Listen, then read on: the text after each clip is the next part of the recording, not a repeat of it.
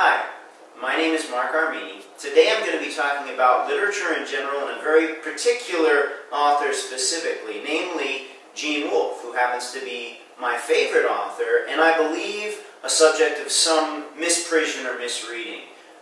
His critical neglect in the literary community has been something that's concerned me probably for the last 15 or 16 years. So I wanted to talk about some of the possible reasons for this relative neglect despite his commercial and relatively well-known reputation in the science fiction community. In 2013, he was selected as Science Fiction Grandmaster, kind of a culmination of a lifelong project of creation.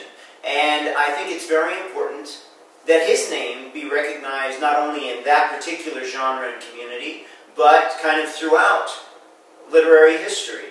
One of the things that I think is most important in discussing literature in general is the real reason why we bother to read at all. The concept of literature was very different than it is today. Aristotle, when he wrote his Poetics, was trying to classify not only comedy and tragedy, but also things that were scientific in nature. He was trying to classify animal systems, the kingdoms and phyla.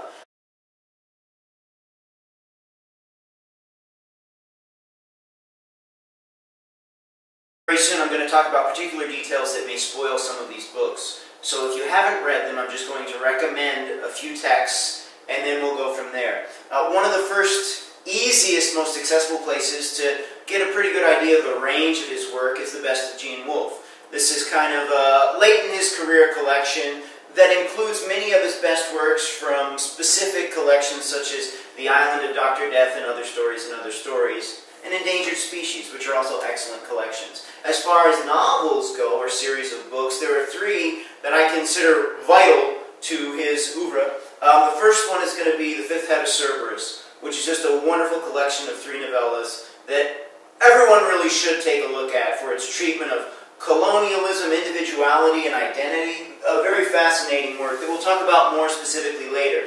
Another is Peace, which also dwells on identity and the nature of memory, and is perhaps a bit more realistic and easier for mainstream readers to get into than the more science fiction-y Fifth Head of Cerberus. The final recommendation, of course, is the series for which he's most well remembered, The Book of the New Sun. This series kind of speaks for itself. However, I did want to say, all of these books you will appreciate much more the second or third time that you take a look at them. And we're going to talk about the reasons why in a few minutes. I would like to go into some critical approaches that I think are useful for understanding and appreciating Gene Wolfe. He is very firmly in the camp which I would like to call high modernism.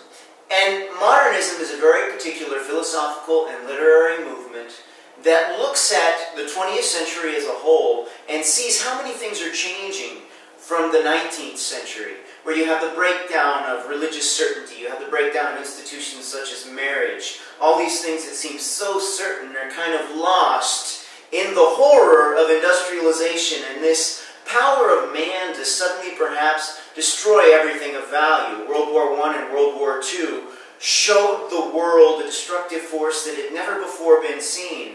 And I think it's important to place Gene Wolfe in this era of writers who were affected by these rapid changes, where they still appreciate the old way of doing things, and suddenly this new idea, this new creation of technology comes. But Gene Wolfe's relationship with technology is a little bit different than some of these other authors like James Joyce and William Faulkner and other examples of that modernist literary movement, because he was trained as an engineer. And an engineer sees things according to very strict physical principles. There are properties of the world that are kind of universally accepted. Otherwise, buildings would not be stable, rockets could not be built, vehicles wouldn't be fuel efficient. And this underpinning of Wolfe's fiction, this certainty in universals, is something that I think is really neglected whenever someone takes a look at his work in general. There are a few other types of literary criticism that are useful in dealing with literary works. As a result of this industrialization, in the universities, suddenly departments had to justify budgets for English departments, where other things that had never been conceived of before suddenly started to draw all the funding, science classes, engineering, physics, things like this. In order to maintain the relevance of the humanities, a lot of these instructors had to come up with a way to justify reading. Why should we read at all?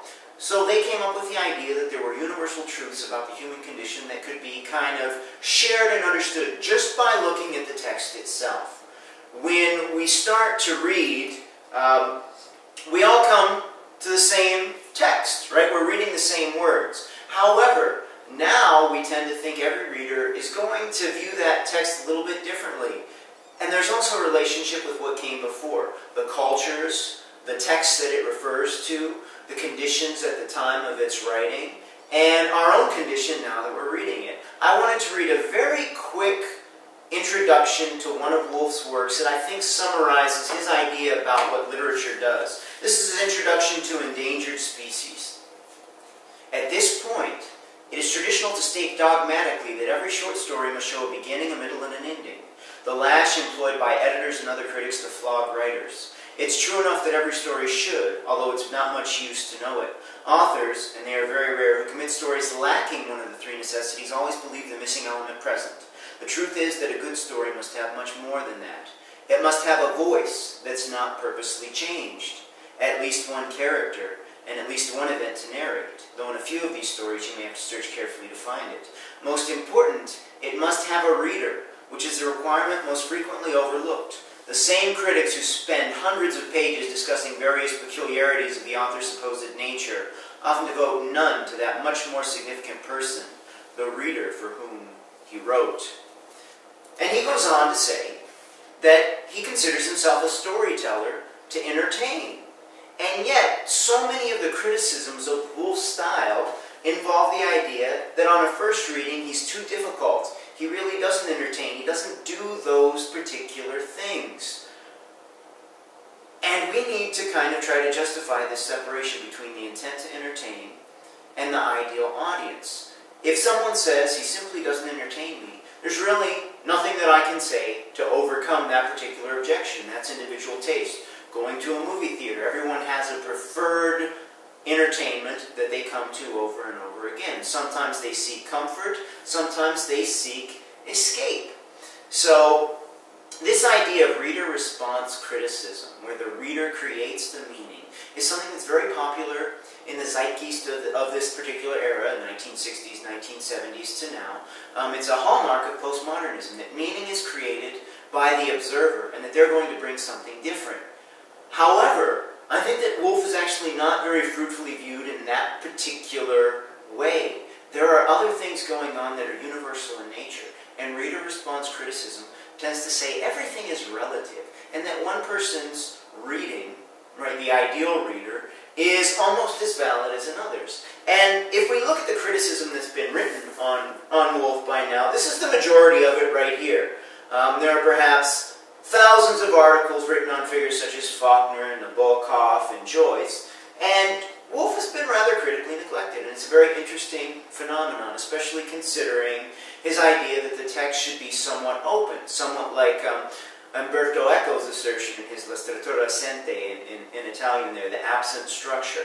However, I'm going to argue that Wolfe is actually a structuralist who believes in these universal signifiers, and that these patterns that he creates, almost like an engineer, actually create a structure of meaning that is, for all intents and purposes, repeatable, because we as the reader are not trapped in the same system as his narrators and his unreliable sources are. Whenever someone's discussing something, they have their own subjective slant in many of his stories. We as readers are kind of free from that perspective. So we're going to take a look at a few examples in a minute here. One of the first stories that I want to talk about specifically is included in his collection, Stories from the Old Hotel. It's called Trip Trap. In this story, a kind of intellectual comes to a planet that's much more barbaric, and he's trying to observe the cultures and the remnants of a lost civilization. And it alternates between his viewpoint and a warrior leader from the culture. And we see how they view each other. And it seems as if this story is exploring subjectivity. However, Trip Trap is also a reference to a pretty famous children's story, right? Three Billy Goats Gruff, where the Billy Goats are trying to cross the bridge, and eventually the largest Billy Goat is able to just kind of kick the troll right off the bridge or ram it with its head and kill it. In this particular story, we have that replayed, but everything is very subjective. The arrogance of the visitor, who is nonviolent and believes his ways are superior. He also thinks that he culturally can assimilate into this strange culture because he's educated and he understands the way these things work. The primitive warrior, supposedly primitive warrior, who he comes to work with over the course of this story, constantly shows how incompetent this guy is, right? He undercuts his ability to communicate effectively, and at the end of it, they face this troll under the bridge who believes himself to be the last remnant of a super alien civilization. So they all have their subjective viewpoints. Now this troll has the ability to kind of force his perceptions on the warrior who's native to the planet. The scholar who hasn't kind of grown up in that biosphere is immune to those efforts. So together, working together, they can actually defeat the troll. They come together and create the third Billy Goat of the story through a more objective reality. However, in this story, they kind of enter a spiritual world. And this is something that is very interesting in Gene Wolfe, because in a story about subjectivity, the objective reality is actually a spiritual world. When the warrior's sword breaks in that reality, even though they manage to kill this troll, there are no piercing wounds on him. So in the spiritual world, his sword is blunted on the end. In the real world, it still has its point, but it can't do the things that it's supposed to do. It can't actually stab the troll. So in this reality, when the two come together, their understanding becomes objective, and it's a spiritual one. So he actually uses all those trappings of subjectivity and postmodernism and relativism to create an almost universal conclusion where there is an objective reality that these two simply can't comprehend. And this is a pattern that's repeated in Wolfe's fiction over and over, where the people inside the story are trapped by their subjective understandings, and we are privy to details, facts, references, universal transcendent signifiers to risk, dabbling into Saussure structuralism and formal criticism. These universal signifiers that have meaning. I'm going to give you a second example. From his Castle of Days, there is a story called The Changeling. In this particular story, the narrator comes home after going AWOL after fighting in the Korean War. When he comes home, he realizes that there's a young boy who hasn't changed at all since he lived in the town. He left circa 1945. You can really chronologically place exactly when everything happened. He believed himself to be in the 4th grade in 1944, so the year before he left. And this story is confusing because at the very end of the story, you see that the narrator goes to look for his own picture in a school yearbook, the School of the Immaculate Conception. And that young boy who doesn't age is there in his place. And this doesn't seem to make much sense. We suddenly realize that the mystery is not only of the boy who doesn't age, but of our narrator himself. Where is he? Who is he? When you look at outside details, you can actually come to a sound conclusion that describes the manner in which our narrator's own memories are faulty. He believes himself to have been born in about 1934. However, if he's in the military at the time that the Korean War breaks out, he would have only been about 15 years old at that time. Is there a way to account for the missing 3 years in this? Yes, there is. The father of that boy who doesn't change tells Peter Palmer, the narrator, that the boy appeared when his daughter Maria was still a baby. She's 3 years older than Pete Palmer, our narrator. When you do a little bit of research, you find that Pete Palmer was a real actor who was born in 1931, the same year as Gene Wolfe was born, who starred in a pretty famous movie series. He played Lil Abner, right, who was a notorious oaf.